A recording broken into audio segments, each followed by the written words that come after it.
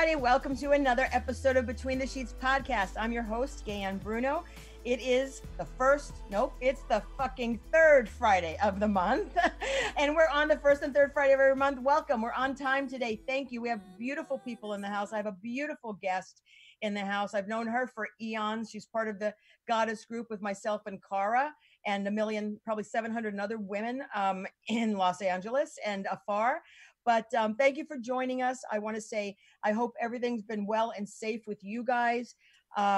We've been all busy and, I'll go around the room and we'll see, everybody will tell you what they're doing. But as you know, you guys, I've been keeping busy with CBS. I'm so fortunate. I still have a position and it's actually crazy and I'm ramping up. And I do my Between the Sheets live chats since March 22nd. So thank you all 300 to 400 people that tune into that. That's phenomenal. I talk a lot of shit, but obviously you like it. So thank you. And always thank you for watching us. We have call-ins. We have still call-ins, even though we're Zoom. So I'll get to the show, but it's 323-524-2599. I know at some point somewhere on the screen, Kurt, who is manning the keyboards at the studio, will be posting up the phone number at intervals. Follow me on Instagram, QTE Brown, and always please like our Between the Sheets podcast page. So before I introduce our lovely guest, Stephanie Dumont, I'll go around the room so the ladies can tell you what they've been doing in quarantine. Cara Noble, how are you, my love? Oh, fabulous. Thank you. I'm actually, I've got a vegetable garden going. I'm working on my mosaic. You may or may not have heard, I'm doing the Taj Mahal. What the hell was I thinking? And I am. And it's actually really coming on. I'm like working on, I'd say 4 square inches a day. I'm going to have it finished by the summer. So, which is an extraordinary feat, frankly. Well, it's okay, Cara, because we're going to be stuck until August. So you've got some time. Please. No. I need a hug.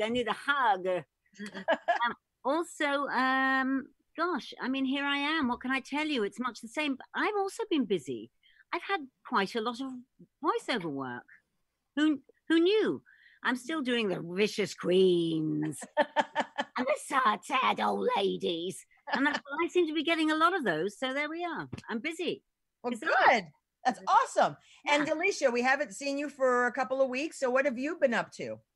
I have been doing many projects around my home. And one of them is my front lawn, which I'm so super proud of. And I took a weeded, gross nothingness after 4 years. And I made a labyrinth and I dug every rock out of the back by myself. And I made a beautiful cactus area and planted I made it into like from weed to water beauty that doesn't need much water. So I'm super proud and restoring my vintage RV and just have so many different projects going on around the house. So is it an Airstream? It's actually a 1956 Dalton canned ham. So I'm almost at the painting phase right now. So it's very exciting and a little bit scary, but I designed what I want on there and it's super unique and really cool. And I'm just hoping that it turns out half as good as what I had in my vision in my mind for my front. That would be amazing. So, and I'm sure it will be, but if you fuck up, once this is over, Mara can come over and help you out. Thank you. And now we get to Mara. Mara Shane, how are you, sweetheart? Hi, I'm good. I was saying before we went on air that this is the most social interaction I've had in weeks, and I love it. I really thrive off being around my friends, and since I haven't been able to, it's been slow, boring. But I've just been, honestly, if I'm going to be real honest, nothing. This has been my life. I don't have any projects. I don't feel creatively inspired to do anything right now. You have a project. What? Yours. You for? I do have Delicia's painting but I ran out of paint and I need to go get some new colors. And I just saw the art store down the way that I use is actually open. So I'm going to be doing cool. Well, thank you, beautiful. And I've seen you on House Party, but she's under anonymous, so you can't find her. And then no, I'm not. I'm under Henry, my cat's name.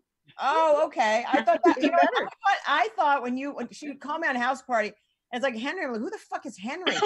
I keep going, Henry wants to connect. Henry wants like, oh my God, it's one of those weird men. And then it's like Mara. And I'm like, oh my God, all these aliases, Jesus Christ. And then we have Kimberly Sanchez. You look stunning this evening, my beautiful friend. Thank you. I only get to put on makeup for all of you guys. Like, you know what I mean?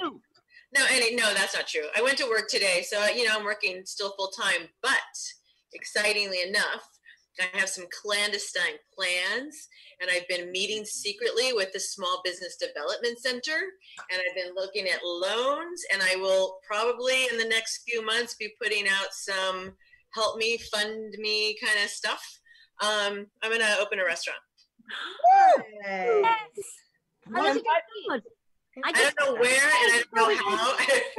It's kind of like the first one. I don't know where I'm getting the money. I don't know where it's coming from, and it just comes. Something super small, something more like quick serve, not like the whole sit down thing, because I think life as we know it in restaurants is about to change. You know what I mean?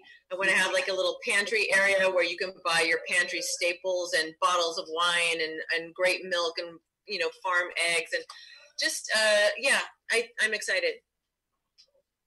Wow, this has happened a lot in a week.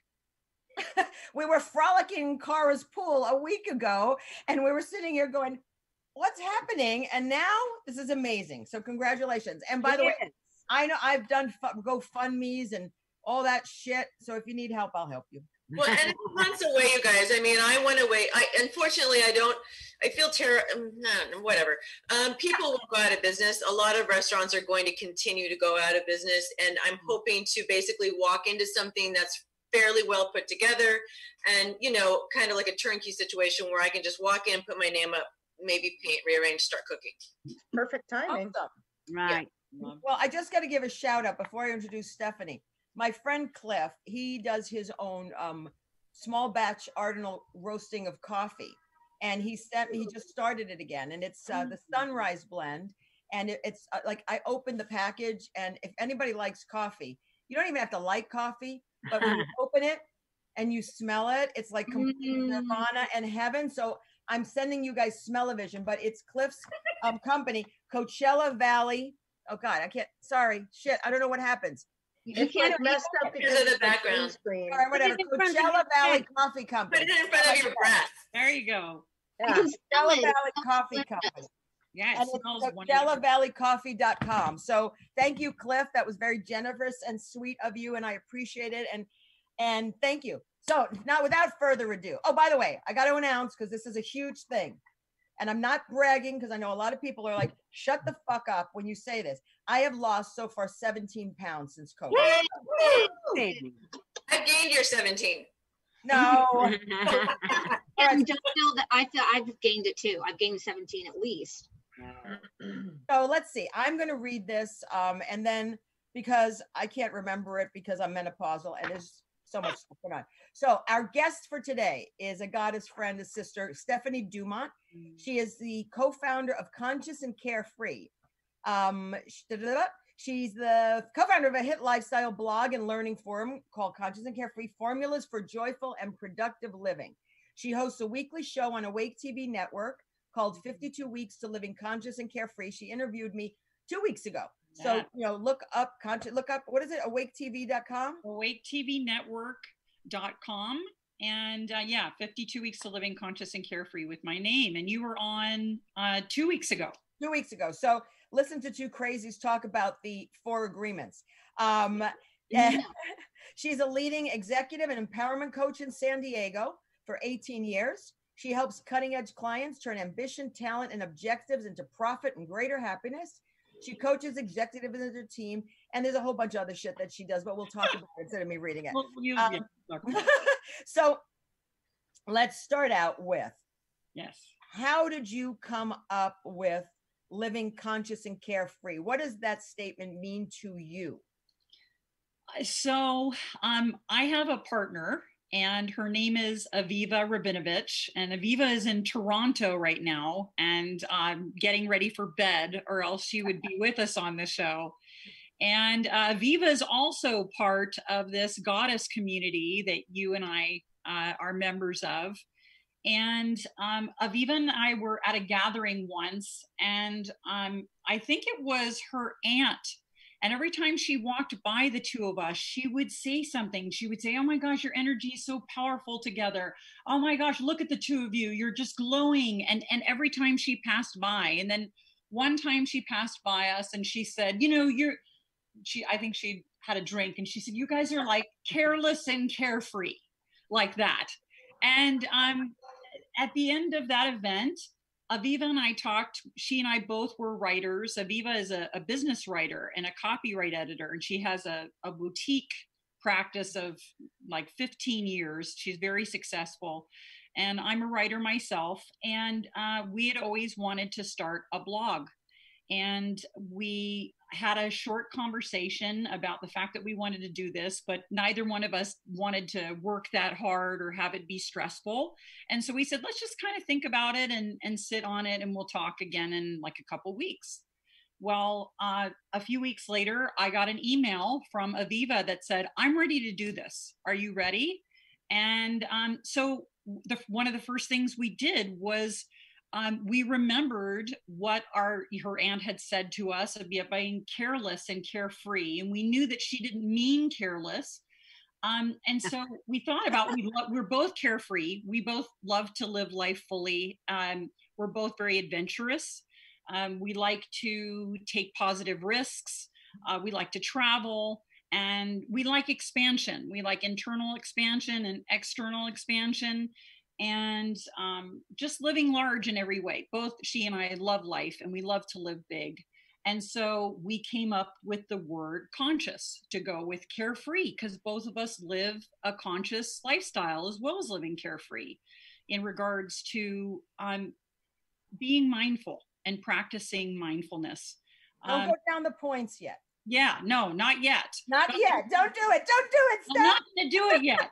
So consciousness to us is extremely important in life. It's part of my life's work, as well as teaching people to live carefree as well. So what it means to me is just living life fully. It's like living big and loving, and like, it's that saying, like when you finish at the end of your life, you don't want to come in and be all perfect and everything is great, but you want to have, like, you come sliding in and you've experienced everything you can, you've squeezed every delicious moment out of your life that you can, and that's what conscious and carefree means to us. It's like go big. What is it? Go big. Go big or go home. Go home. That's it. Yeah, well, we go big. We go big here on Between the Sheets. So you came up, as we were talking, as Steph and I were talking, and like I said, we go to the goddess camps, we talk about a lot of stuff, but this is a very interesting position that we're in, being sort of flipping the switch and actually concentrating on each other and talking about what we've done. We came up with some points about living a conscious and carefree life. Like you said, love life, live big. So we'll go down the points. You guys aren't familiar with it, because you know how I love this to be improv with all of you ladies, because I want impromptu. So the first one, oh, cheers. Is this like happy hour? Cheers. Everybody drinks. I'm not drinking anything tonight. I'm sorry to hear that. I'm not drinking. It's better off that way. Trust me. Okay. Number one, start where you are. Yourself as a priority. Build a quality of life. So why don't you briefly just explain, and then I'll let the crazies chime in.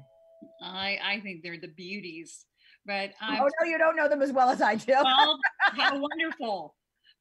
So starting where you are just means that not to worry about where you've been. We've all had pasts, and we can choose to let our past define us or not in any moment. So you can just start where you are right now. And we are in different places than we were 2 months ago or even 6 months ago, especially with everything that's going on right now. Obviously our environment has changed radically, and that means that we've changed radically. So start where you are today.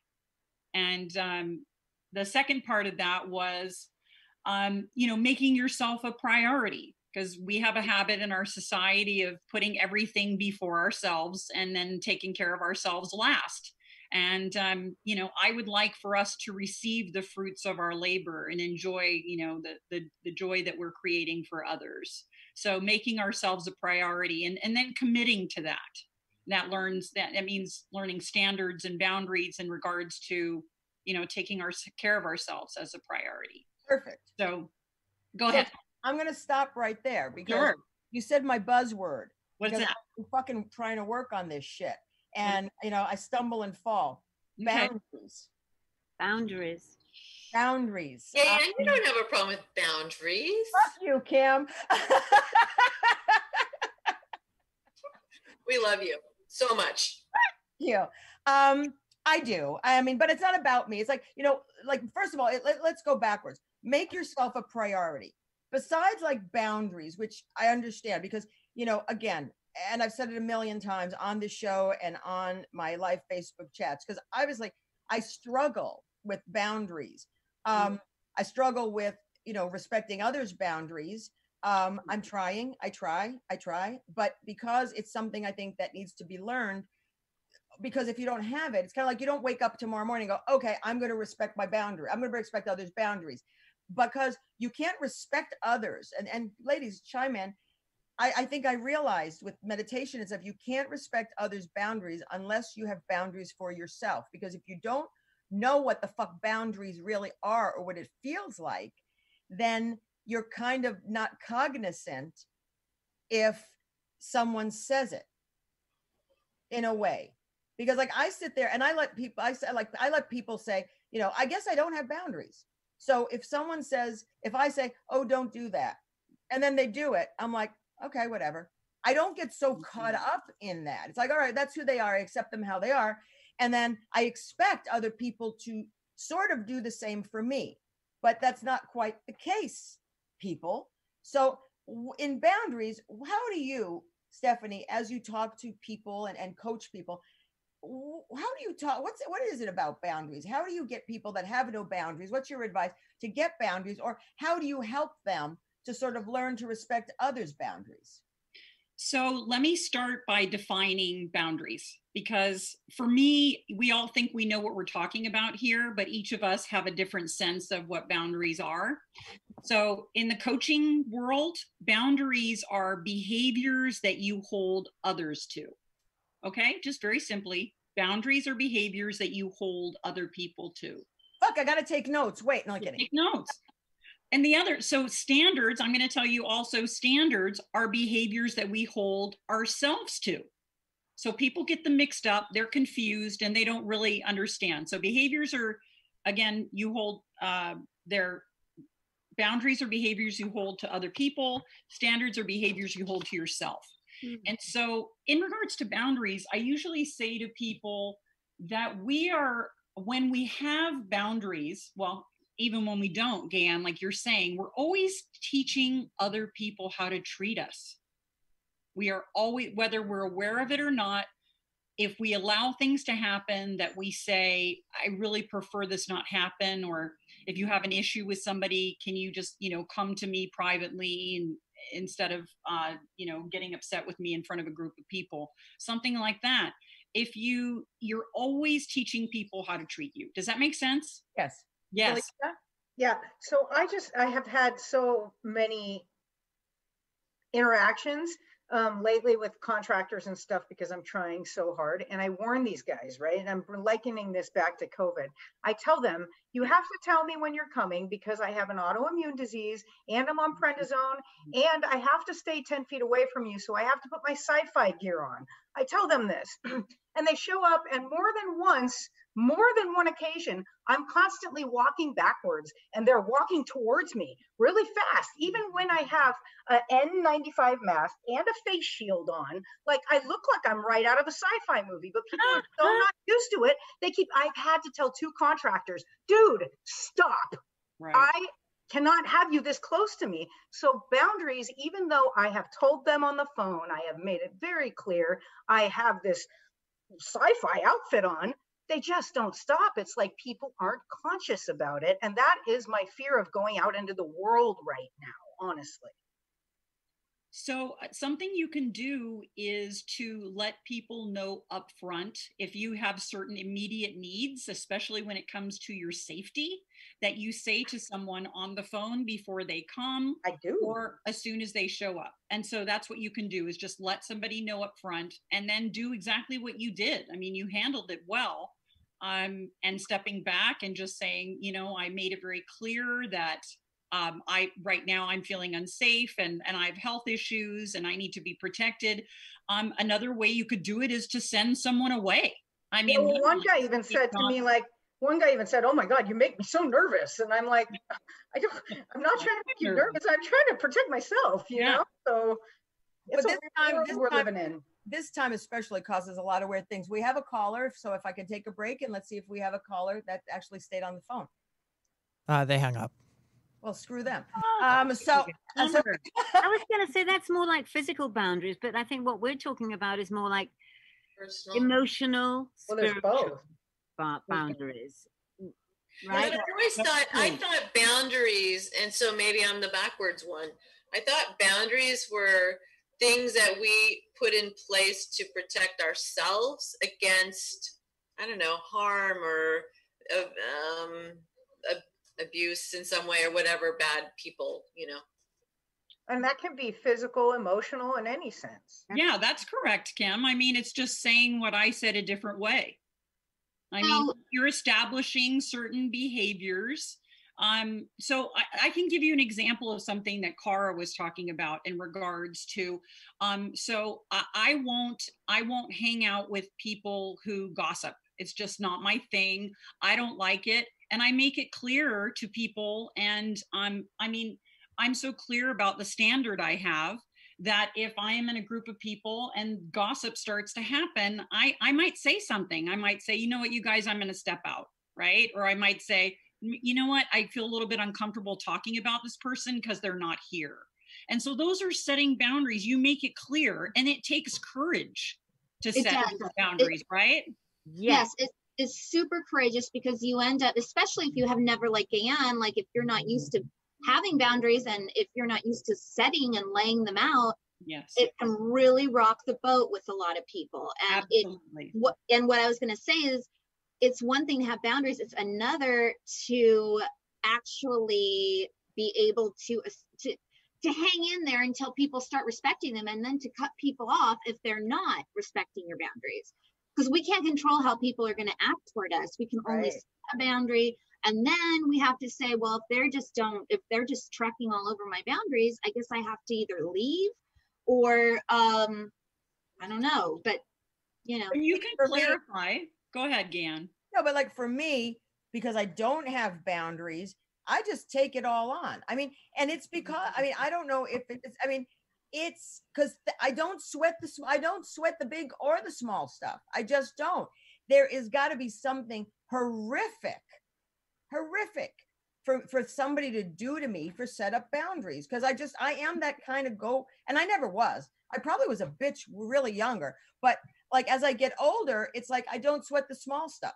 And I don't know if it's because I've been through tons of stuff in my life and I've seen things deteriorate and, you know, negativity. And I think I really do. I'm trying to focus in that positivity, in that thing. So for me, and again, this is changing. I have to change because obviously I piss people off a fucking lot without knowing it. And sometimes I do know it. And sometimes I'm like, well, I don't care. And that's not good.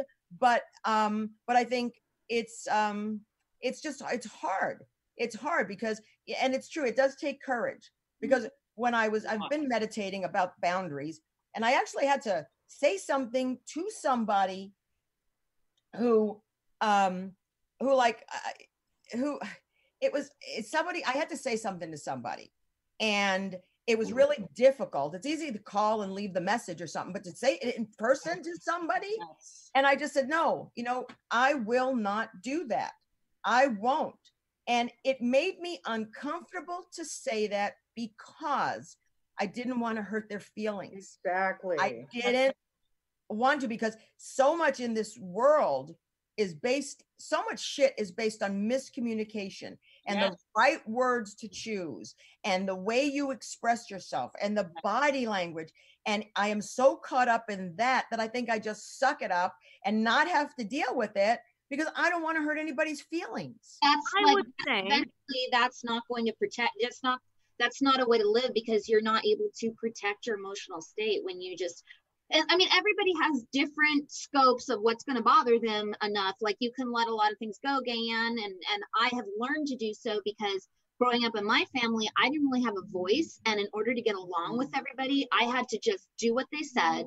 I had to agree with them. And I was also a people pleaser. So I was never able to set a boundary because I was so accommodating all the time.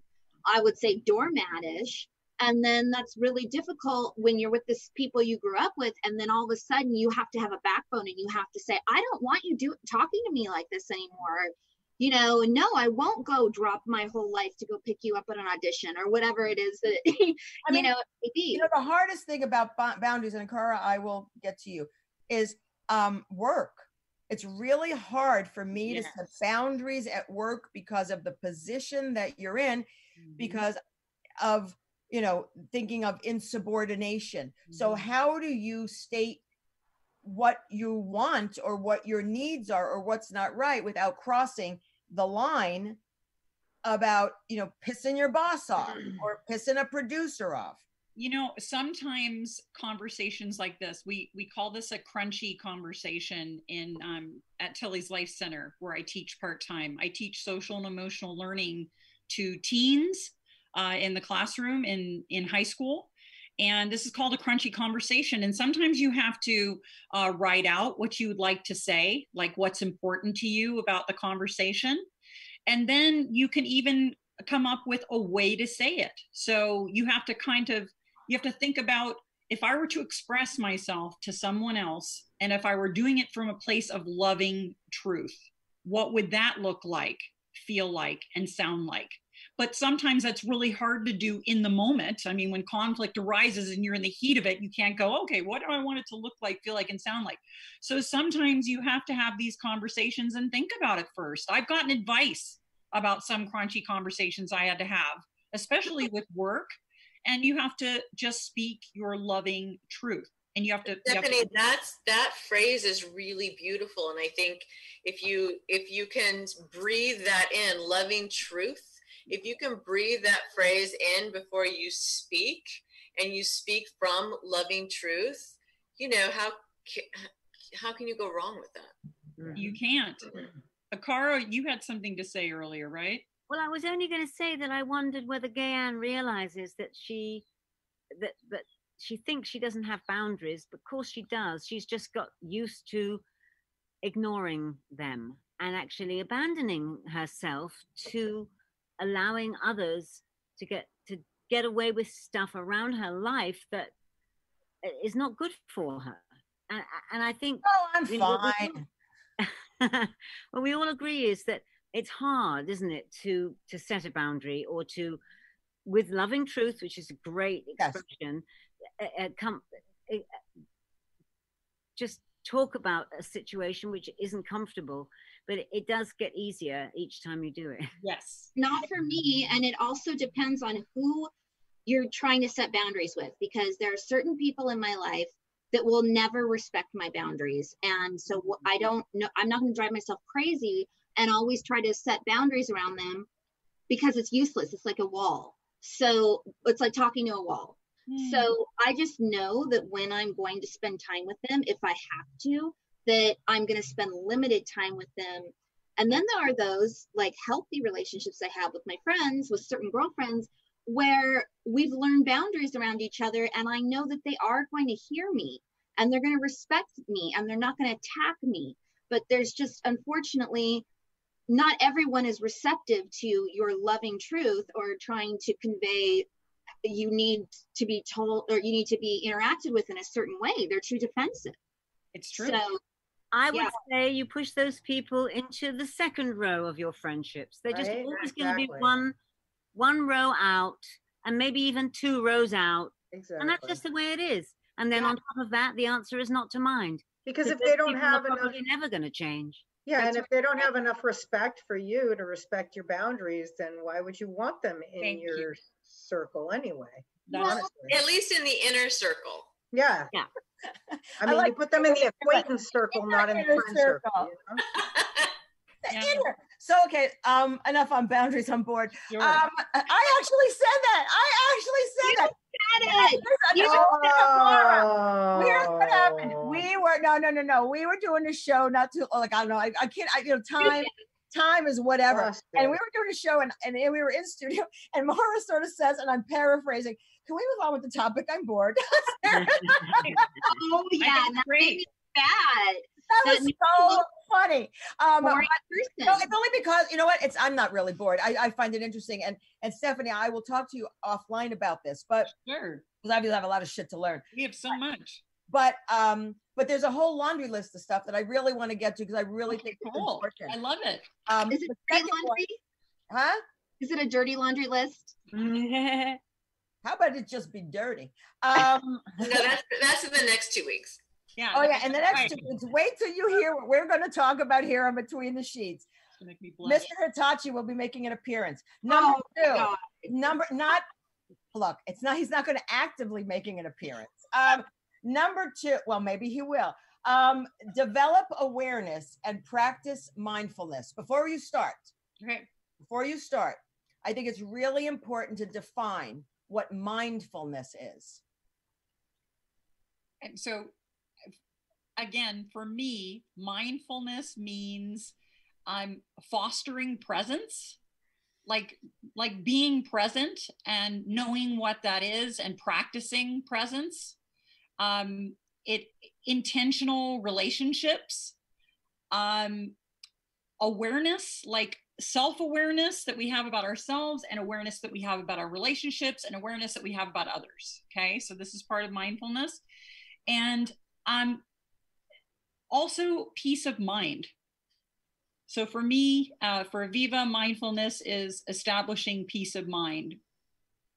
What does that mean? It's different for all of us. So presence, self-awareness, awareness with others, and peace of mind would be our definition of mindfulness. Okay, thank you. I appreciate that because I don't want to talk about a term that maybe people, it's kind of like everybody may have their own definition of mindfulness, but I want to put everybody on the same page as to what you mean by mindfulness so we can actually discuss it as such. So being present, I have worked so much on being present in the last 2 months.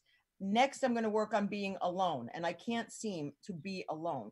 But a big problem with people in America, it seems. Right. But I mean, well, no, that was a joke. Not that anybody got it, because I live with 2 people. I'm never alone. I'm like, well, never mind what I was going to say. But working on being present, I find that to be very, very important. And it takes a lot of work to literally keep yourself in the present, at least for me. It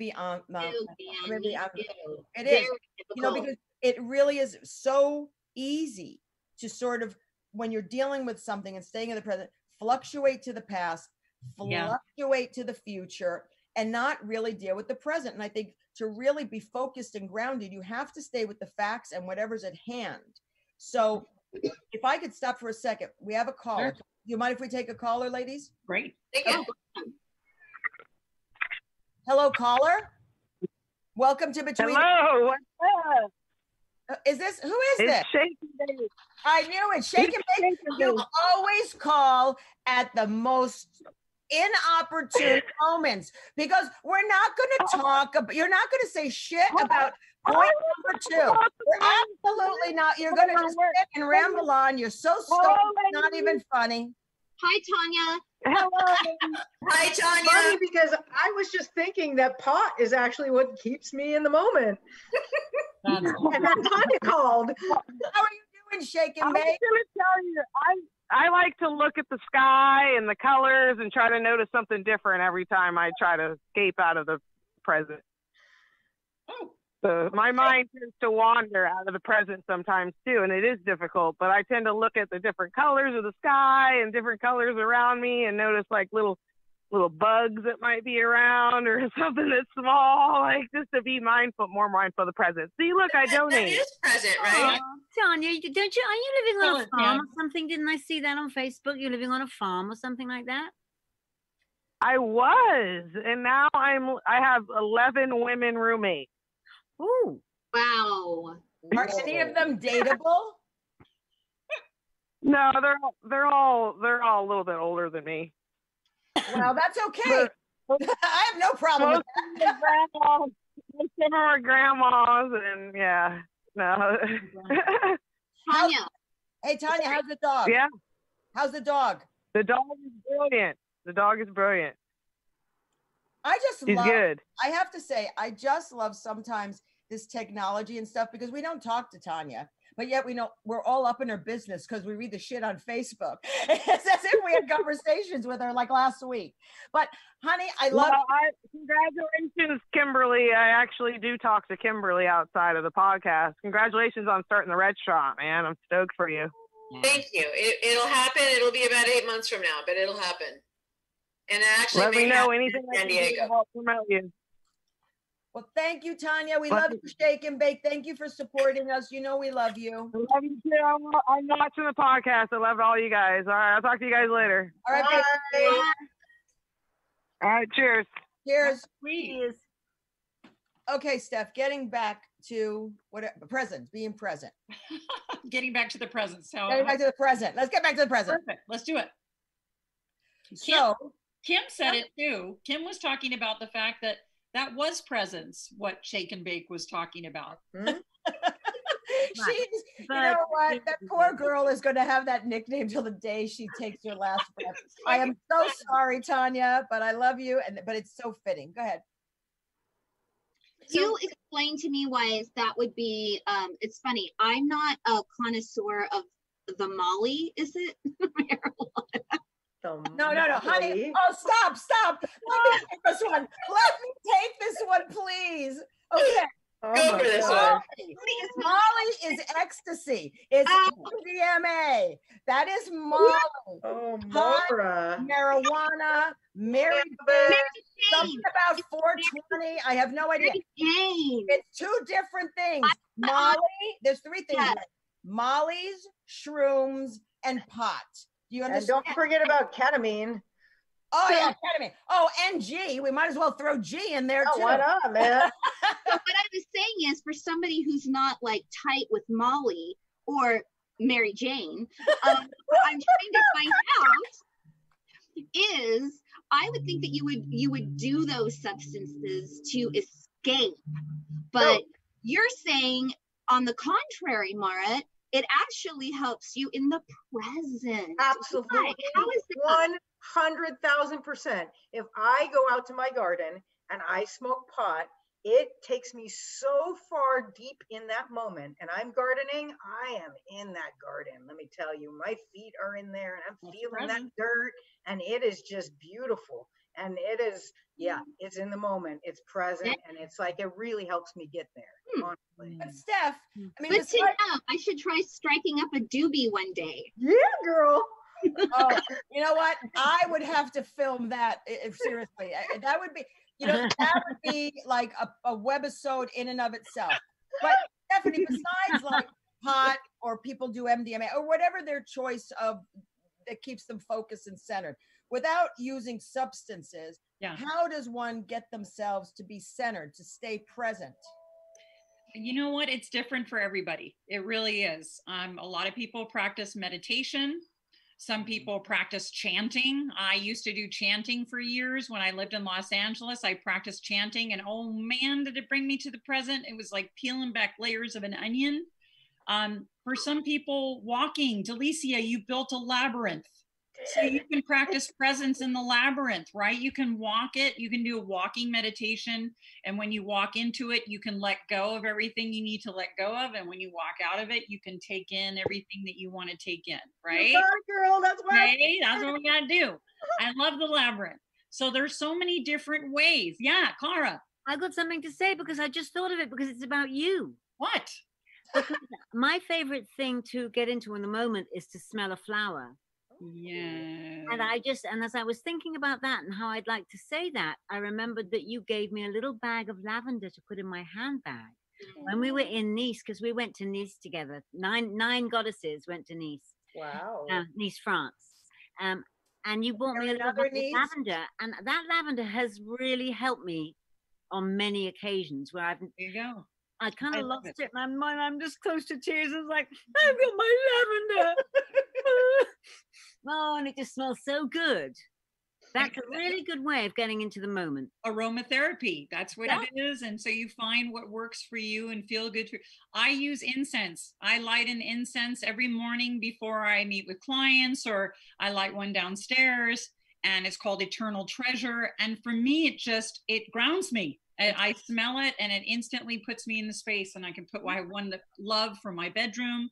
So there's so many different tools and techniques. You have to try them and see what works for you, really. So how do people know? So I mean, I do the same. I burn Palo Santo.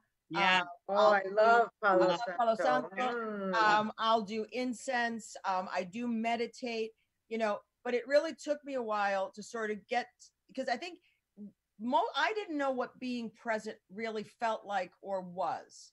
And it's really difficult if you haven't experienced sort of being present and being mindful. So it is work. It just doesn't come naturally. I don't want the listeners to think that, like, for example, I used to think for years meditation was sitting there, and trying to be quiet, not only myself, but just block everything out. But you can't control. That would be like in a pressure chamber where there's nothing. And I always was very frustrated thinking, I don't know how to meditate. I can't meditate. I am not getting, I hear things. And I realize it really isn't about that. It is being in a present state of mind, and to that place where, for example, for me, I've now learned to focus on my breathing. Very good. Wonderful way to bring yourself present. Thank you. And so it's also, go ahead, Cam, go ahead. No, it's also, so I wouldn't say it's work. I would say it's forming new habits. So you start with small chunks of time. And no one sits down who has never meditated and goes for like 20 minutes and you're in Zen. Like sometimes it's 2 minutes, right? And sometimes it's 5, and you grow those little pieces into something more evolved. Exactly. And Zen, and getting to be Zen or quiet or whatever. Quiet doesn't necessarily mean being quiet completely. Right. It is, centering on the breath, doing the focus. And meditation is different for everybody. Yes. It's sort of like, I started and I realized I was meditating, every morning. I, feed the cats, do my stuff, go sit on my front patio. I get up at the crack of frickin' dawn anyway, and I sit there and I just watch the world unfold. The birds coming out, the sun starting to rise. And I'm in this, and I'm not thinking about anything. I'm just observing, watching, breathing in the smells, just feeling it. And I'm like, screw it, Gaye, you have been fucking meditating. It just doesn't look like what the books or whoever the hell says meditating is. That's so right. I do believe meditation is found within yourself in whatever makes you be at that place to be present. My opinion. That's a super important point, Gaye, because so many people put that pressure on themselves where they're like, I can't see nothing. And it's not about that. I've been doing a meditation practice for years that is a Berkeley Psychic Institute meditation practice, and it is very active. You're always thinking about something. So there's no one right way, and it's super important that you made that point. Correct. Even music. See, I know, Stephanie, you and I, we're music people. I think we all love music. Laura sings. I think we all love music. And I know that, it's sometimes, what does it say? Music sometimes expresses what you feel, but you can't express. Oh, yeah. And, and so if I'm going through happy things or whatever, I'll say, I'm not going to say her name because she'll start playing, but Alexa, I'll scream that because if anybody has that, you say that name, you could be 50 miles from here and she will start talking to you like nobody's business. So, Alexa. Stop. Don't you say it, Cara. But it's like I'll sit there and I will be in a very happy place in the present, and I just say, play this music. And it just completely doesn't uplift me because I'm already uplifting. It compliments me to be more uplifted and actually feel it through everything. And then when I'm sad, and when I'm sad, that's a whole other story. But I mean, but it really is, to me, it's different tools that we use to get present and get centered. Like Carol Lynn, another goddess sister, is watching. She's saying like a hot bath with candles or music. Yes. I think the point here, people, is that, you can be present and you find presence in your own way. It doesn't need to be dictated by some guru or some fucking, whatever the hell it is. Whatever it makes you feel is what you're talking, Gaye, and you're talking about like a lot of using all the senses. You're talking about taste and smell and touch and all of those things. And I think that a lot of humans aren't in touch with their senses to begin with, right? And aromatherapy, all of those things are tools that we use to stay present or get present or, all of that. Yep. I agree. Did someone have their hand up? I'm sorry. I was going to say that this just happened to me the other day. I was not feeling like I was in a good, like the best space. And I was working in front of my computer and I just was craving Simple Minds, Don't You Forget About Me. And that came on and it just overcame the grouchiness. And I was like, hey, I was really singing to it.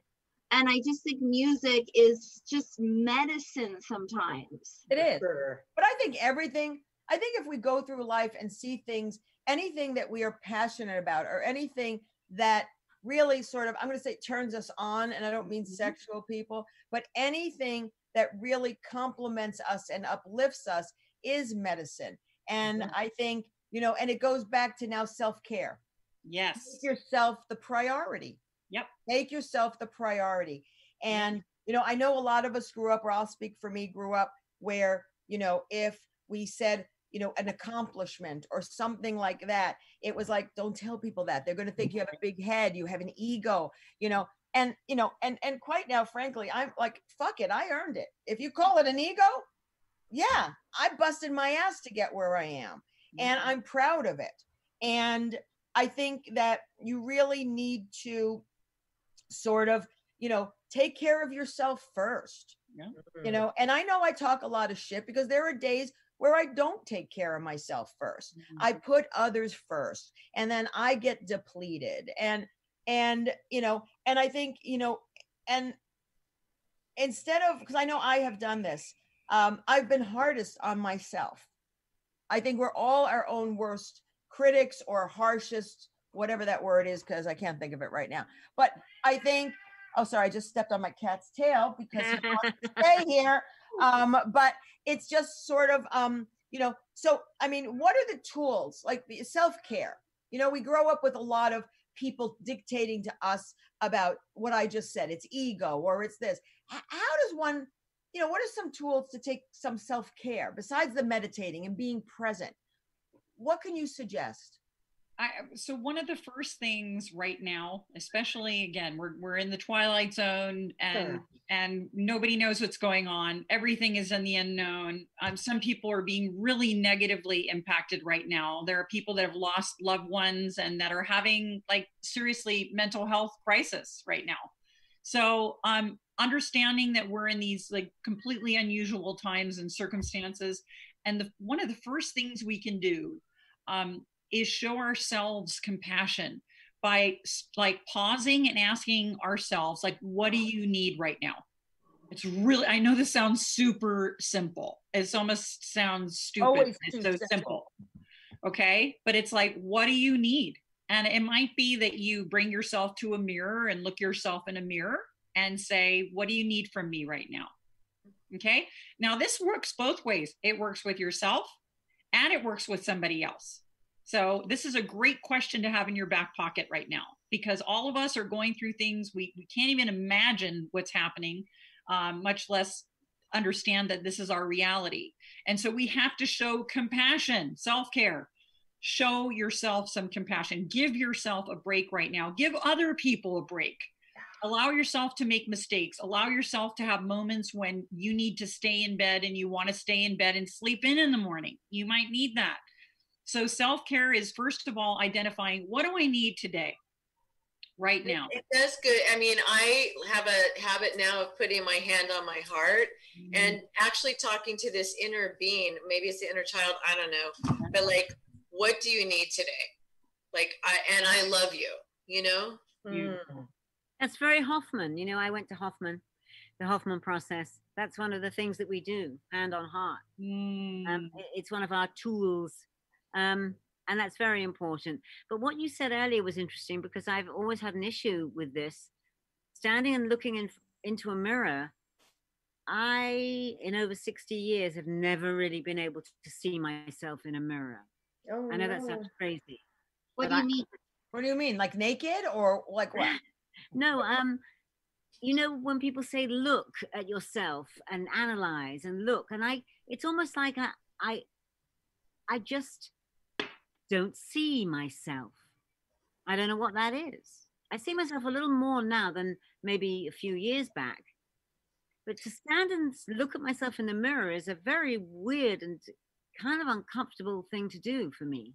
It's interesting, Louise, because when I lost about 100 pounds with my Crohn's disease, and I was like, so I was right now I'm about 130, and then I got up to about 280, and when I looked in the mirror, I saw the same person. I didn't see any different, and it was everybody else who saw something different, but I never saw anything. Alicia, not to interrupt, but I mean, I think, Cara, you're not really talking about the outside.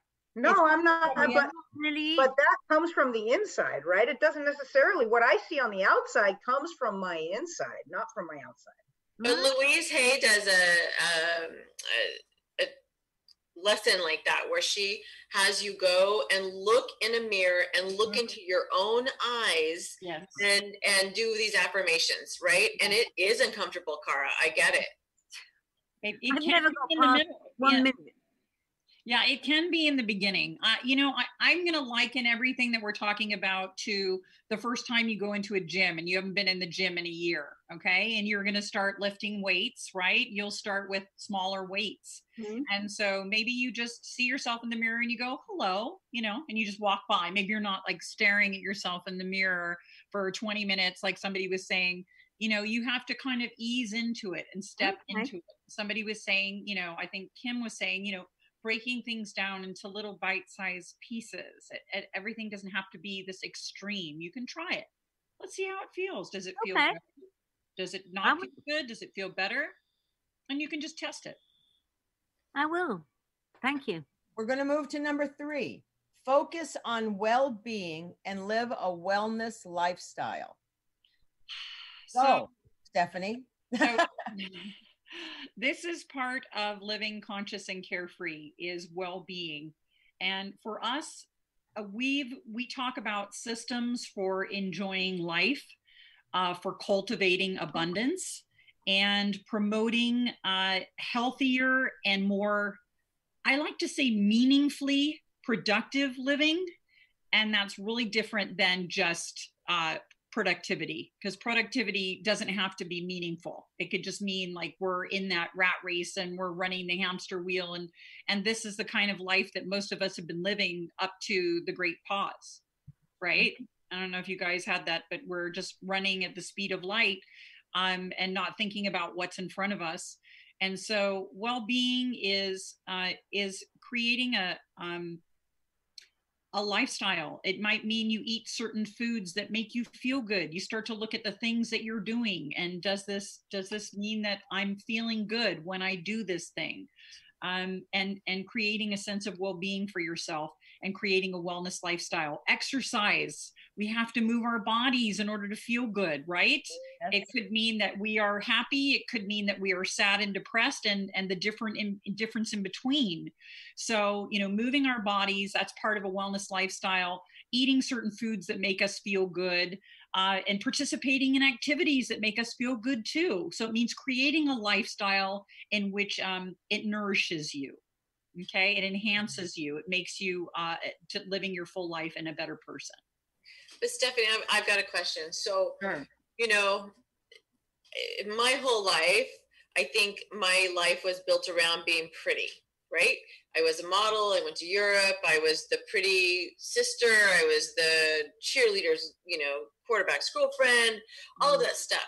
So I have realized that because I've had 3 children and I've gained weight and had to lose that weight. And it's, I feel better when I don't weigh what I weigh now. But right now, I'm not focused on losing that because I'm trying to love who I am inside and not make it external. I mean, I know I'll lose the weight in the next 5 or 6 months, but you know what I mean? Is that weird? No. And I mean, that's the place to start, because you're loving yourself where you are today. You're loving yourself no matter what. And it shouldn't matter what the circumstances are, because the only way to get where you want to go is to be where you are right now. And to, for me, it's expressing love for yourself. That's self-care. I love you. I care about you. I appreciate you. I understand that you're different. And I'm saying this to yourself. I understand you're different than you were then. And because when you feel good, you look good. When you feel good, you don't have cortisol running through your body, right? Because that's a stress hormone, and we'll release that into our body, and that keeps us, at maybe perhaps at a weight we don't want to be, right? And it disallows our body from functioning in its highest manner. And so it really is about being where you are right now, loving and accepting yourself as you are right now. And, one of the other things I wanted to talk about in embracing change today is focus on the outcome you want. Being specific. And it's not just about a number on a scale, but it really is about how do you want to feel? How do you want to feel every single day? In love with yourself. That's what you want to feel. And that was going to be my question. How many of us, and it took me a really long time to be able to do this, but how many of you guys, and I can do it, but how many of you guys can look in the mirror and look yourself in the eye and say, I love you? I can't. It depends on how I'm feeling. Sometimes I'll look away and I'll go, fuck this, and then I'll do it. But number 4, you guys, this is good.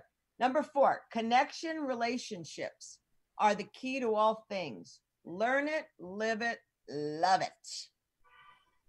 It's everything. Relationship number 1, the relationship we have with ourselves, okay, which we never talk about in our society. We always, from the time we are born, we're spoon-fed, act a certain way, be a certain way, make sure they like you, do this, do that, make up with them, forgive them. We're never taught how to have a relationship with ourselves. I did go through a program called PSI. I don't know if you ladies have heard of it. When I was a teenager, people synergistically involved. And it taught me about the importance of my relationship with myself. So I learned this as a teen, but many of us don't get it unless we go through Landmark or some other kind of a program later in life, or if you're blessed with conscious and aware parents. But number 1 is our relationship with ourselves. And for me, it's the foundation for all other relationships that we have throughout our life. Okay. And then our connection and our relationships to other people. We have to ask ourselves, are we having fulfilling relationships? Are relationships giving us what we would like? And are we giving our relationships everything we would like? So we have to look at how we are interacting with people in relationships. Does that make sense? Absolutely. Mm-hmm. Yeah. So connection and relationships, that's one of our 4 pillars to living conscious and carefree. We have written tons and tons of articles about it. And it's essential. And right now, in this time, most of us have virtually ignored the relationship with ourselves. Some of us have even ignored relationships that we've had with family members. I mean, this is like a whole new ball game. This is a whole new playing field. And it's like we're starting from scratch. So we can decide right now that we want to have better relationships with ourselves or with others. And then we can say, okay, I'm ready to take steps towards that. Anyone want to talk about relationships? Nope. I love being single. Quiet in the room. Me too. Well, I will open my mouth a little bit to it because I've recently, got out of a relationship with suddenly last summer, and it was a very difficult situation to reframe my boundaries, bringing those back, and to just have us begin to look at myself and my part in what happened and how I allowed that to happen to myself. I felt I'd completely abandoned myself, and I realized that as soon as I could step away from the craziness that I was in. So I was kind of in a situation where I was kind of forced to look in that mirror and say, I love you. Not that I've done it, and that's my homework. But so up until COVID happened, I was at home spending a lot of time by myself, doing work on myself, reading stuff, just getting through every day because I was in a trauma. And so I used the time to really go deep inside. Then next thing I know, I'm stuck at home with a couple of lesbians that live here. Anyway, hold on. Things could be worse because you love lesbians because you have two that live there, and then a few of us come over there. So you are the lesbian collector. It's the most lovely. You're like the lesbian hag. The lesbian haven. Anyway, I was only going to say that I've had to do a lot of internal looking at myself, and it's been a fascinating and incredibly rewarding journey that I've been on, and I guess I wouldn't change it for the world, even though it's been shit. I think the whole reason why, at least I was going to say we're here, but I'll say I'm here, is to learn to have unconditional love for yourself and for others too, but especially for yourself. And I understand all these things on an intellectual level, and there are moments where I really do love who I am, and I can tell myself that I'm a good person. I love myself, but there's other times where I'm much too hard on myself, and I'm putting it all up to like, if I were this way, then I would love myself, and it needs to not have conditions. And I think that's really what life's all about, is getting to that point where you can actually love yourself despite what you consider that you don't have or what you consider to be a flaw. Yes. Because I think we have to accept, because we're all different. I think we have to accept ourselves and learn to love who we are and not try to be what others either want us to be, perceive us to be. And I talk the talk, and sometimes I'll tell you right now, I do not walk the walk. And it's sometimes really difficult to sort of embrace that, because I'm really good at advising people what to do. I'm that cheerleader. And then I sit there and I go, Jesus fuck, maybe you should listen to yourself sometimes and actually follow what you do, what you're saying, because you know what to do. You have the tools. We all fucking have the tools. It's just that we sometimes find it, at least for me, I find it very hard to look inward, because then you have to unpeel the onion, uncover shit, go to that space that maybe isn't so pretty, or that's, I won't use the word trauma because that's another term that people throw around, but it's really going, I am enough. I am enough. It's exactly true, Gayan. And when you don't feel that you are enough, what's really scary is a lot of us fall into the trap of looking to others for our own validation. That's correct. That is so sad, because you're never going to see yourself the way other people see you, and because everyone's got a different opinion of you, and all the opinion that matters is how you see yourself. Yes. But sometimes it's so hard to be objective about yourself that it's tempting to look to, how do you see me? How do I look to you? How do I look to you? When it's pointless. Well, and the other thing, how many people here, okay, this is me, I've done this, And because of the goddesses, I swear, I don't do this anymore. When someone pays a compliment to you, instead of just saying thank you, you go, oh, I'm not that pretty. Oh, right. I'm not that this. I'm not that smart. I'm not this. It's like, you know, and seriously, all my goddesses many years ago came down on me for that and said, just say thank you, accept it, embrace it. Drives me crazy when people do that. Well, the words that that's why we're not dating, Delisa. Is thank you, I know, which is really hard to say. Oh, that's another one. I know. But analyze it and it makes sense. That's what Blanche on the Golden Girls, when the guys will say to Blanche, you know, you're very charming. And she goes, I know. All right. Number 5. Wait 1 second before you go to number 5. Okay. So we all have the tools, but we don't use them. Okay. So again, easy. You got to think about it for a second. So if we all practiced everything we knew, our lives would be so sweet. So it's about practicing the tools. When we're in the deepest, darkest, when we're having the most difficult time, taking the moment to breathe, laying down and doing a guided meditation if we can't do one that's just quiet, listening to music that relaxes us, lighting some incense when we're, again, so it's about practicing these, you know, one thing at a time, what works, what didn't, and also looking at what worked in the past, because all of us have experiences of success. And for some weird reason, you know, we know everything about every mistake we've made. We know what we were wearing. We know who was in the room. We know what day it was, what time it was dark, it was light. We can describe it completely. But when I ask you about your happiness and your success, a lot of my clients struggle. A lot of people struggle and they don't remember it. It goes by really fast. And we don't pay attention to our success like we pay attention to our mistakes and our failure. And so Conscious and Carefree is a shift in perception.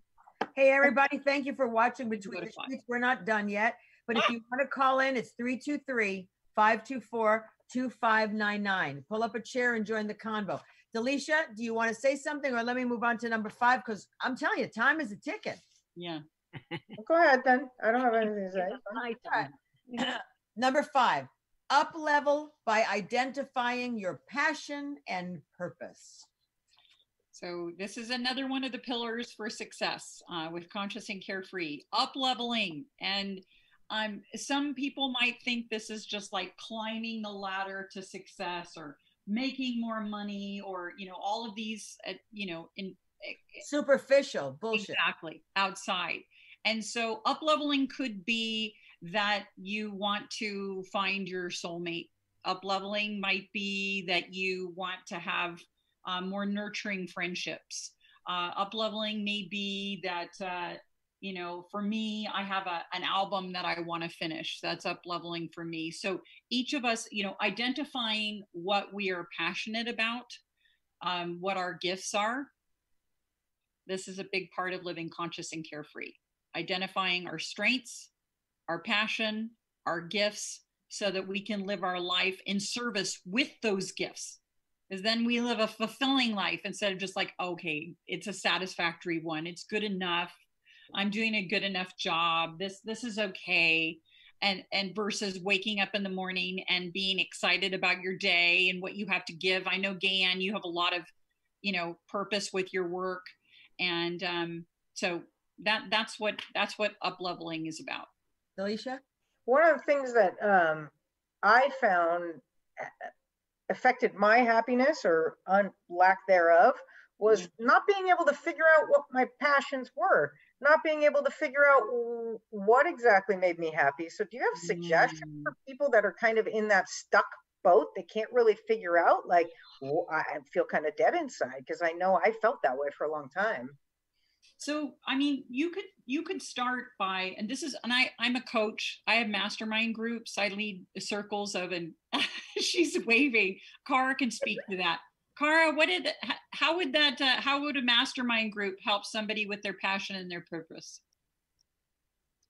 talk it through with people you know and love. Find out what they think about you. What is their approach to your talents? I love my group because it brings us all together to love each other and help each other be the best person they can be. What sort of group was this that you're referring to? It's a mastermind group, and every week there's 3 or 4 of us on our call. We get together, and Stephanie runs this group, and we look at what we said we were going to do last week. We set goals. We explain where we went off the rails. We support each other, and it's fantastic. I don't really know where it comes from. Stephanie, did you invent this? But how do you find your passion? So I will go to 2 things. So Delicia, one of the ways that you can start by looking at what's important to you is you can look at times in your past when you were doing things or with certain people and you felt like extreme joy, like what was happening. Another way you can look for it is to think about people will always tell you you're good at something. People throughout your life, you'll look back and they'll say, you know what, you're really good at that. You always have that. Or it might be creating what you did out in your yard. Well, right? That I found my passion there. So when I say that, look at you. I found my passion there, let me tell you. Like a Christmas tree. Yeah. So I'm telling you. And so for us to say, well, it can't be this and it can't be this, it can only be this one thing. We're defeating our purpose. And so you have to look at what's bringing you the most joy. Maybe you're the labyrinth builder. I don't know. Face when I say that, you might be the labyrinth builder. And I see you. It's so cool. You're in ecstasy. I don't know. Maybe you go around and you build labyrinths for people. So this is something awesome. That you could explore with a coach in a coaching relationship. Or this is something you could explore in a mastermind group. You could come to the group of people and say, I really want to find what my passion is now. I want to find how I want to serve right now, how I want to earn profit right now. And you can go through that process. And it's a process. It's not just something you go, oh, okay, right. I know what it is. It's a process. How does one find a mastermind group then? Okay, we can go offline, but we only have like 15 minutes. And I think the next part is really important. I think this is because we've just explored a lot of stuff. Yeah. But I'm going to, Stephanie wrote this quotes by Socrates. And it's the secret of change is to focus all of your energy, not on fighting the old, but on building the new. And we have some points for embracing change. Change is scary as shit. Can be. Yeah. Fuck. Yeah. Well, I was going to say that, but I figured you'd add that. But change is so scary sometimes. But that, of course, is living in fear. And that doesn't serve us. So there are 10 points. And allow me to just read them because we only have 15 minutes left. Allow me to read them quickly. Sure. Points for embracing change, and then we can have a dialogue. Sure. Number 1, focus on the outcome you want. Yes. Number 2, ask for help. Number 3, listen to your intuition, please. 4, trust your decision making. 5, enlist support. 6, act as if. 7, identify what has worked for you. 8, allow it to happen. 9, study role models. 10, take the leap of faith. So change. It's inevitable that through our life, at least for me, my biggest growth on my journey has come from pain and from change. And fear at points has held me back to hang on to something, the familiar, the pattern. So I understand the points for embracing change, Stephanie, but how do you advise people to overcome the fear or the hesitancy or whatever else their excuse, because it truly is an excuse? Have you heard of a term, name it to tame it? Nope. Name it to tame it. So most of us back away or hide from our fear. And it's really important that we identify what it is. What is it? So when it overcomes, you become the observer, and instead of being in it. And again, what does this take, Gayan? This takes Courage. Courage. And you're lifting the weights at the gym. It takes practice. Practice. Building your muscles. You have to be courageous, right? So in order for us to accomplish this, we have to be able to identify, what is it? What is my biggest fear? What am I so afraid of? Say it, write it down. Because you can't overcome it until you've identified what it is. All right, so I've got a challenge for the ladies right now. Putting you all on the seat. Let's take that question. What is your biggest fear, Cara? Don't overthink it. Say it. I need a moment, really, I do. Okay. Sorry. Alicia. Heights.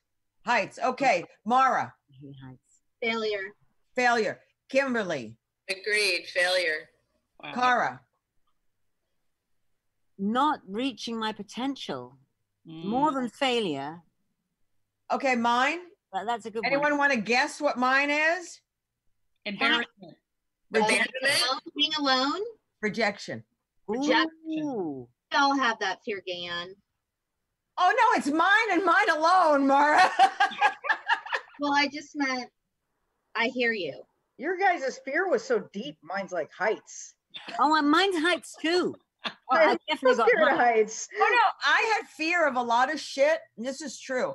And I'll never do this again.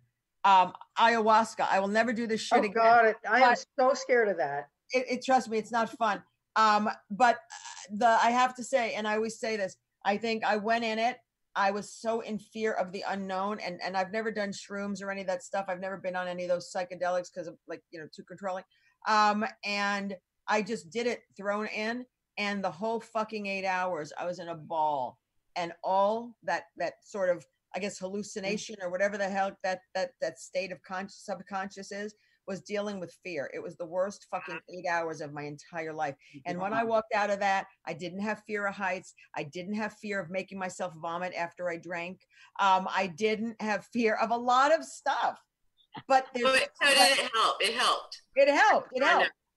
know. But seriously, but still, the thing that sometimes holds on, that I still hold on to, is the fear of like rejection, and there's another one, but I can't remember right now because I'm menopausal. So anyway, so Dan, let me ask you a question, okay? That's Stephanie. What is the opposite of rejection? What would you say is the opposite? Okay, so what do you really want? Because the first thing of embracing change is focusing on what you want. So let's ask, what do you really want? If you're afraid of rejection, what would you like instead? And that's the stupid juxtaposition, is I have it. What is it? Say it. It's being accepting for my passion on what I do, the podcast, the getting on the live Facebook page, the people who actually, engage with me and sort of like I'm on the journey with them. It's being accepted to actually be who I am. Acceptance to be who I am. And do you being rejected because of what I'm not and what others want me to be. Are you accepting of who you are today? Right now, yeah. I mean, right now in the present, I am. But throughout, sometimes depending on situations, I waver. And I think that's with everybody. I think with all of our fears, I think sometimes we could stand there with confidence and just take on the world and overcome it. And then there's just certain Achilles heels that just, and then it's like. You mean you're human, Gayan? Oh my God, I didn't know. God, you should. You're human. I hate to be human. I want to be superhuman. Flesh and blood.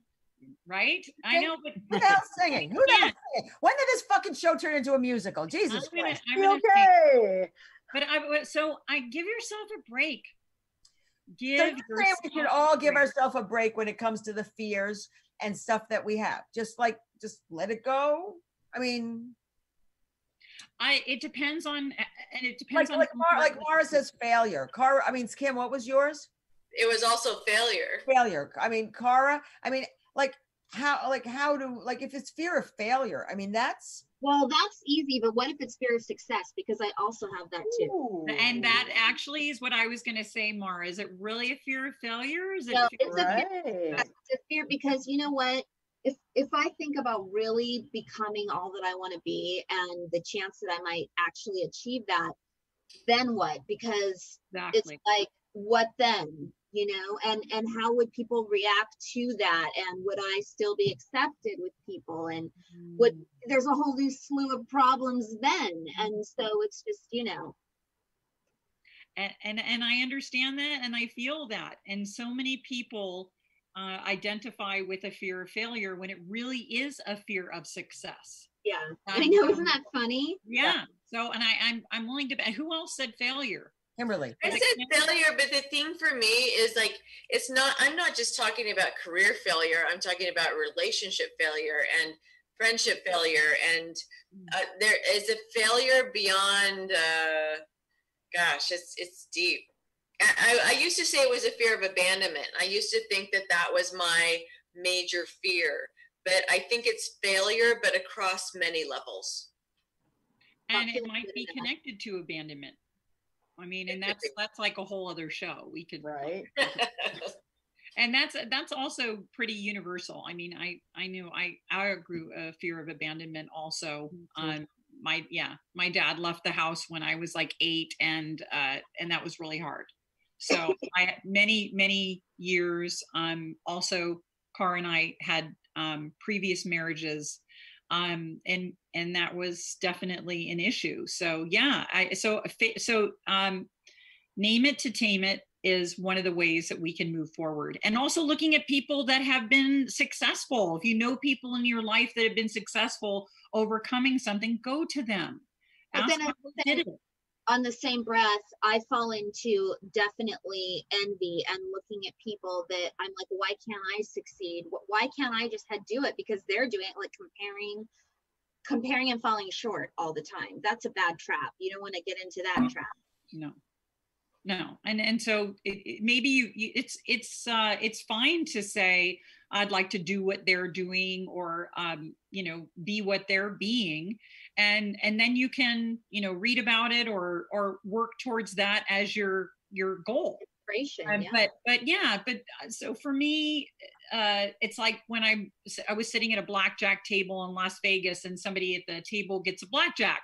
And so in that moment, you can be excited for them and happy, or, God, I wish it was me. I wish I had gotten blackjack, right? So there's much better to be excited for them. It's so much better because if they got a blackjack, it's going to come around to you. Eventually. You're going to get the blackjack, right? And that's what it is. It's going to just come around the table.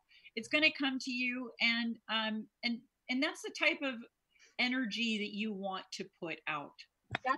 You want to have people that support you, and so you would want to put out energy that was loving and supportive of others, because it's not about competition, it's about collaboration, and there's enough space for all of us to be successful in our own way if we think that.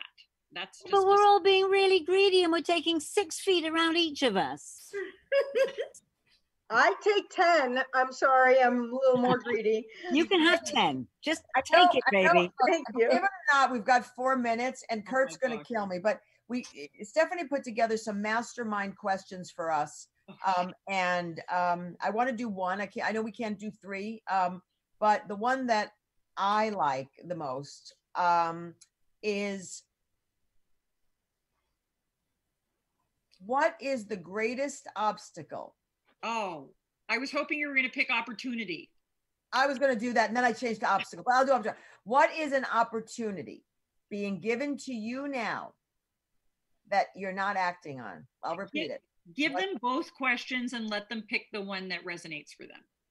It's not good. It's going to take too long. No, we'll choose which one we want to answer. All right. Seriously, it's my show. Everyone get it? Jesus fuck, we've got so many alphas in here. You have your own fucking show, Stephanie. I know. What is an opportunity being given to you now that you are not acting on? Or what is the greatest obstacle standing in your way? Delisha. Actually, you guys are going to be surprised. It's crustica. I decided to not do it. I decided I didn't want to work for my brother, and he's given me plenty of opportunity with the restaurant and with the film. And I decided for my health, for my mental being, that I am going to retire with JP Graphics, and that I'm going to retire with somebody who appreciates me, loves me, knows my worth, treats me right. And I'm going to retire simple and healthy and happy. And that was a huge opportunity that could have made me super rich, but I don't want it. I want to be happy. Happy is better than rich sometimes. It really is that. Alicia, guess what? What? Found your passion. I did. Right. I did. And you know what? I'm creating my oasis for my retirement now here at my home. And we'll all what come this up there COVID has done for me. Safe and ready. I'm moving. All right, Kimberly. Can you read the question again? God damn it. One, what is an opportunity being given to you now that you are not acting on? Or, okay, I'll take that one. All right, cool. Okay, the opportunity is actually COVID, and I'm going to tell you this opportunity is being alone in my home by myself. It's an opportunity to actually do a lot of the stuff that Stephanie's talking about, and sometimes I don't take it. You know what I mean? I don't take it for all it's worth, and I could. If I could, it's the opportune time to actually be like the tiger that's preparing to leap when it's done. Are you complete, Kimberly? Am I complete? Oh, you're not a goddess yet. You'd understand it. Mara, wait, in 2 weeks, we will. What is an opportunity being given to you now that you are not acting on? Or what is the greatest obstacle standing in your way? Question number 2, the greatest obstacle, which goes right off, piggybacks off what Kim was saying. The biggest obstacle that's standing in my way all the time is me. Aww. So, no, listen, I mean, what I'm trying to say here is that there's always opportunity if you want to find it. But then there's getting out of your old way, getting out of your own way, which is where I'm at. And I am always the biggest obstacle standing in my way. So if I can just get myself out of the way, and that means conquering fears, that means taking risks even when you don't know what's going to happen. Right. That means wanting to feel good when you get up every day, then that would definitely change my life. Okay. Stephanie, which one are you going to pick? Because you get to answer too. I get to answer too. You didn't think I was going to do that, did you? I'm ready for it. I love it. For me, it is finishing my book right now. That is the opportunity that I am, and I'm actually taking off the 3rd season of my show so that I can pivot and focus on completing my book, because that's super important to me. It's pulling at my apron strings right now. And I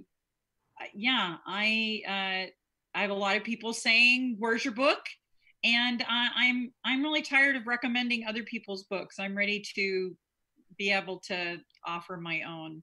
So that's the opportunity that's being given to me right now, and it's now or never. So I'm going to finish it. Great, Laura.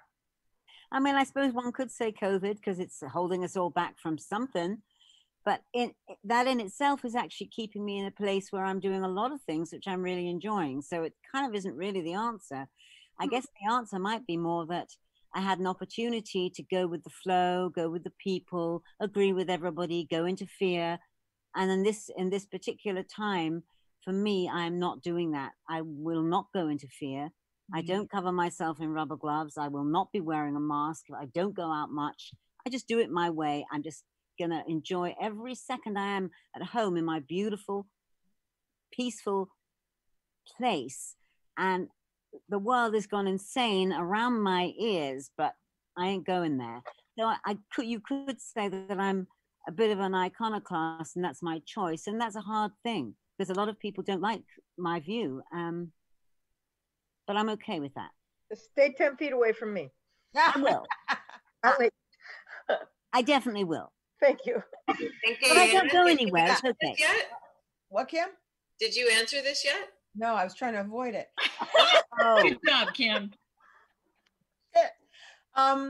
What's the greatest obstacle standing in my way?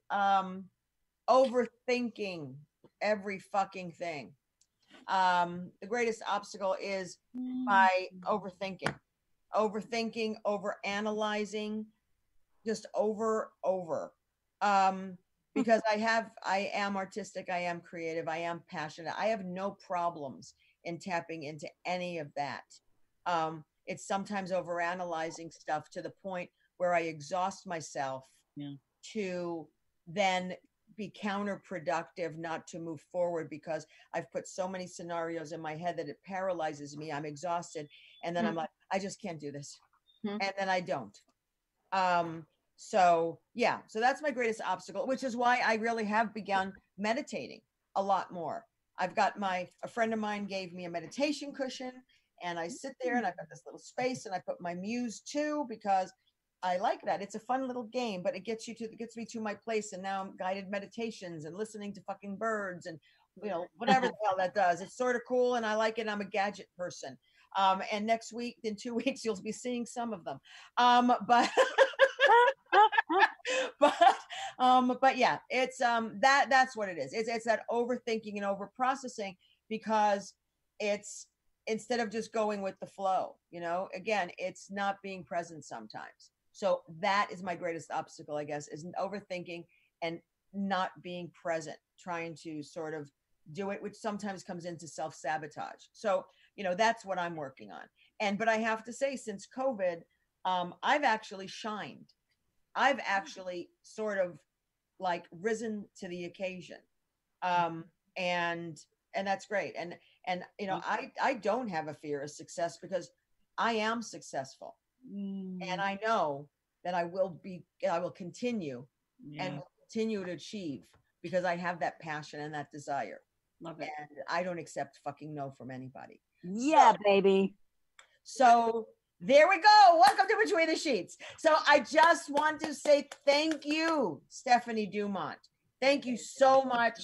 So good to say your last freaking name. Stephanie, again, is the co-founder of Conscious and Carefree on Awake TV Network, 52 Weeks to Living Conscious and Carefree. She's going to write a book. She's an executive empowerment coach. Where can people find you if they want to take this mastermind class? What tell us? First of all, go to our website, Conscious and Carefree, at the letter B and the word carefree.com. And you can sign up to get weekly inspiration. You can see, I've done interviews with a ton of influencers, including Gaye. You can get inspiration, motivation. There are hundreds of articles on everything we talked about today: mindfulness, well-being, connection and relationships, and up-leveling. So go there, have a feast. If you're interested in a mastermind group, you can find out on the website, or coaching, and go to Awake TV, or I'll be posting soon on Conscious and Carefree our episodes with some of the greatest influencers, with so many tips and wonderful information about how to succeed in unconventional ways. Thank you. Yeah. Cara, where can they find you, sweetheart? Are you talking to me? No, Cara. Oh, Facebook, Quora, Instagram even. I'm around. Or here at my wall doing my mosaic. We'll be there. We will. Oh, yeah. Distancing, of course. Kamara. Oh, I am on Facebook and Instagram, Mara Shane. Thank you very much. Delisha, what are you up to? How's your blog doing? Or what's the blog, I should say? I kind of have the whatthehealth.net, but I haven't really been too active, just because I sort of had another flare and I didn't want to. I got to get back to it, but whatthehealth.net. Cool. Maybe this will be motivation for you to get back on there to find other passions. There we go. Kimberly Sanchez. My website, Beachside Biscuits, should be live in about 3 weeks. I love the name. I like it. You make the best food ever. I cannot believe your food. I love biscuits. Thank you. Cara, Cara So loves delicious. when the lesbians come over. Why, Cara? Why do you like when the lesbians come over to your house? The best food and the best tips. I don't know. Your cleavage was looking pretty good tonight, Cara. So everyone, thank you so much. Thank you, all my co-hosts. You know, drinking and silly is what we are. We actually are practicing an embodiment what Stephanie teaches. That's right. We are conscious. Definitely. And I love you. I love all of you. I love you, the listeners, and I am in gratitude to each and every one of you for, you know, listening to the show, posting it, sharing it. Our street team. I appreciate all of you, 200, 300, 400 people sometimes watching me every single night on my Facebook live chats. I go on every night at 7:30. I appreciate you. It's just fucking phenomenal. You know, it's crazy. I'm doing my Between the Sheets happy hour every Thursday at 6 p.m. It's a sense of community. And you know what? I feel that that's what this COVID has risen the occasion, that I am a connector. I love social. I love bringing people together. And I really want to make sure people have a place to go that is consistent and to build a sense of community. And I think that's what my purpose is during COVID. So it's not like, again, I'm not a guru, but that's what I feel, what draws me, because you know what? That's what I need. So what I need brings forth the people that need to join us. Follow the show or me on Instagram, QTE Brat. Please like our Facebook page, Between the Sheets Podcast. All the old shows are up on YouTube, Between the Sheets Podcast with Gaye and Bruno. It has to have my name because otherwise it's a porn site.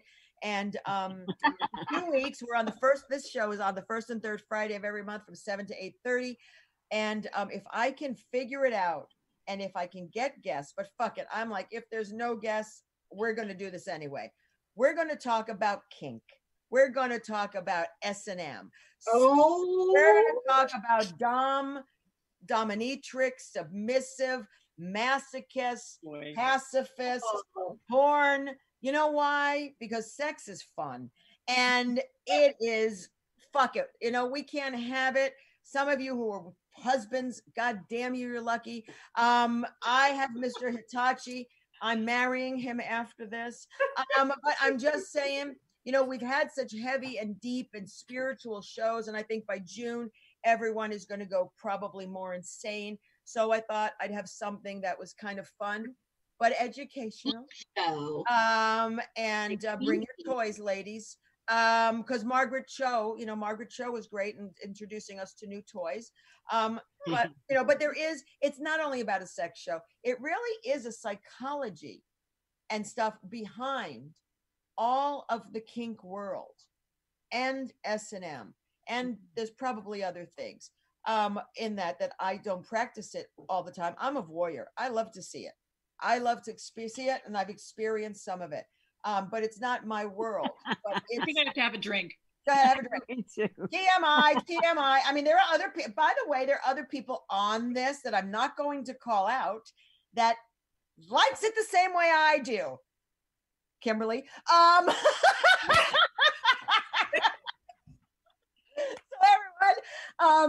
everyone, thank you for joining us. We all love each other. It's all in good fun. I can't wait to see all my ladies in the next 2 weeks. Stephanie, you're always welcome to come back. Oh, I'd love it. Thank you. Thank you for your insight. I just wish, if we continue to do it, the show would be 3 hours long and I wouldn't have a problem because I know it's all difficult, but I love to talk. I know, shocking. But I want to thank everybody. Thank you, Kurt, for always running the boards. We appreciate you. I will see everyone back here in 2 weeks. Who the hell knows what that show's going to be, but I'll tell you, it'll be really high ratings. So, so thank you, everyone. Have a great night. Be safe, be well. And as I always sign off, namaste, everybody. Namaste. Love you guys. Thank you so much. So nice to meet everybody. See you. Thanks, Steph.